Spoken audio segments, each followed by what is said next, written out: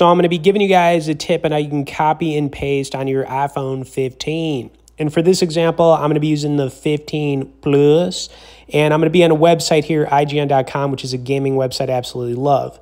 Now, I pulled up a review here, but really, if you see any text on a page, all you got to do is hold down on the text, usually for like 2 to 3 seconds, and a little bubble is going to appear. Then you're going to get these 2 arrows. Now, these arrows are a way for you to go up and down to highlight different text, and then when you highlight it, you tap on it, and there's going to be a copy option.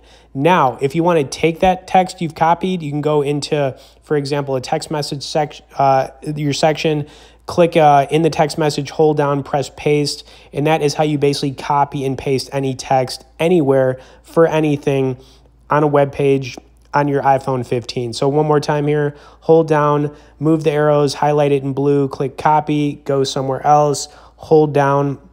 In a text message, for example, you can click paste and you're good to go, or like an email.